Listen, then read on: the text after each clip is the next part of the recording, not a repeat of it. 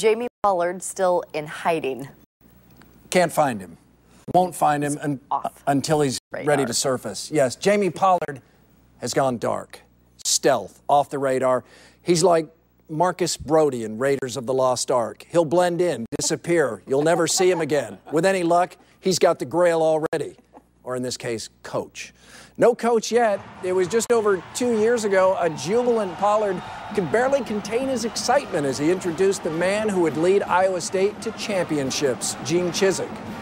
Chizik left broken promises all over Iowa State and skid marks on Ames.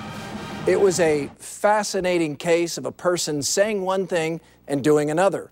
Cyclone fans needed to vent, and they did it in record numbers at places like the web hotspot CycloneFanatic.com. Since Saturday, CycloneFanatic reports more than 2 million page views, 40% higher than the previous record. CycloneFanatic rep Jeremy Orr explains why so many people are getting carpal tunnel syndrome. It's a varying passion. A lot of people are really upset about the situation as far as Gene leaving. Some are looking at it as an opportunity to get better, that maybe Gene helped us out a little bit, but he just maybe wasn't the guy for us. There's just a lot of people that want information, that are hurting right now, confused, feel like they've been lied to, that really just want to get information and be able to discuss that with one another.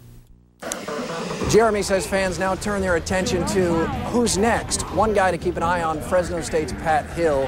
Hill today brushed off suggestions he's a candidate, but what else can he do at this point? We asked CycloneFanatic, who's in your 5? Jeremy provided this list: Pat Hill, TCU's Gary Patterson. Hey, if Pollard can land him, do it now. East Carolina's Skip Holtz, Rams line coach Steve Loney, a good man who openly lobbies for the job, and Florida assistant head coach Charlie Strong.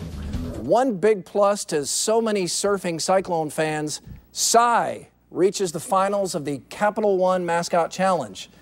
It's good the Cyclones nominated Cy and not the big I-State logo.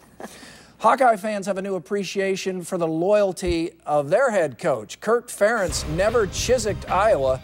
He's preparing the Hawks for the upcoming Outback Bowl, practice